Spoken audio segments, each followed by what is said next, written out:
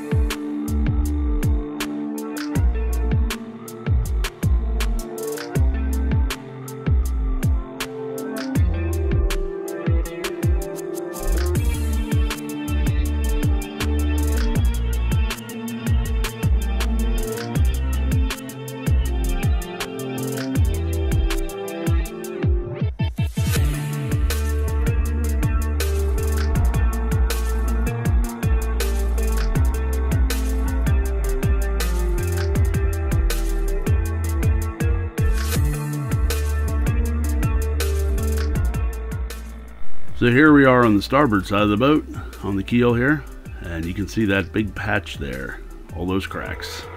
We find out what's been hiding underneath of that very shortly. But yeah, that needle scaler worked really good with that other compressor. It just tore through this like it was nothing.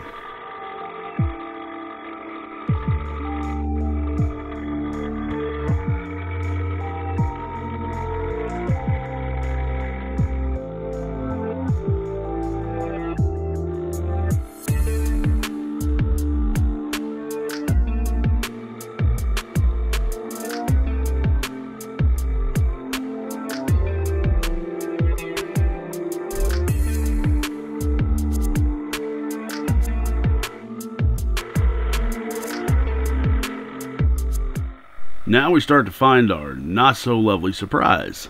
There's under all that ablative and those cracks. I thought, we'll go right through this, just like we did over on the starboard side. Here on the port side, it's not going through it.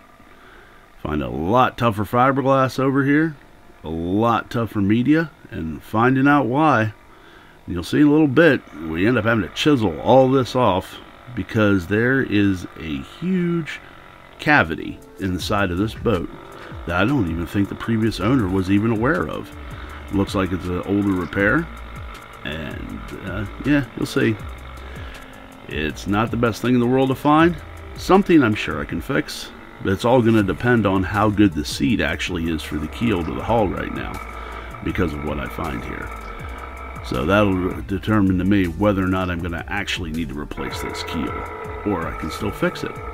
because it's still salvageable, as long as that seat to the boat's actual hull from the top of the keel is still good and hasn't been completely rotted and compromised like a lot of the rest of this keel has with the heavy scaling.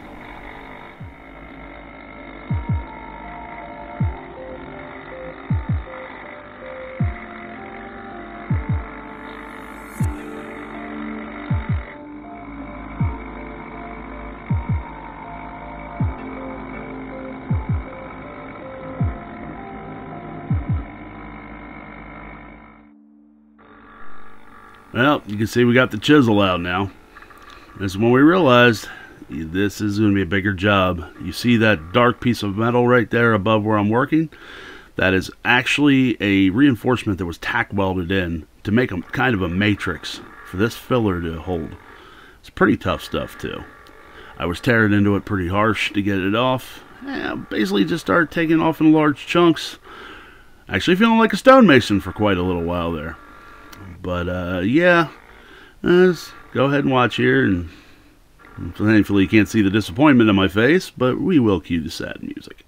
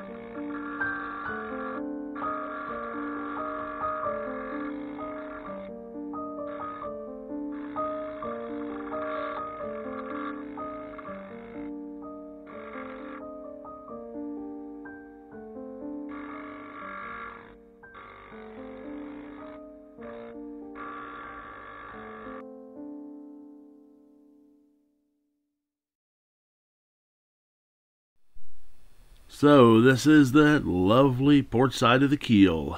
You can see the heavy fiberglass, some of the metal, and of course this nice massive cavity that we have in the middle of the keel.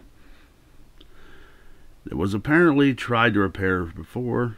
You can even see where some of the weld still was there, and where some of the bar was laying over top of it to make the matrix up. But yeah, this is what we have to deal with. And here's what's left of that repair.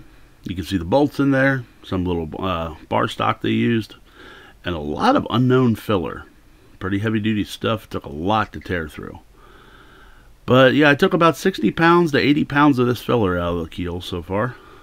But that's what we're going to be working with. Just remember, when you buy a used boat, you never know what's under the fiberglass. So here we are inside the boat, and yes, that is a dummy fireplace I made. Let's see if it'll fit. But you can see I pulled the headliner down. Thankfully that is not mold in the ceiling, that is just the color of the resin. But this is what we're doing on the interior, putting a new interior in half the boat. Just ceiling, walls, make it a lot nicer.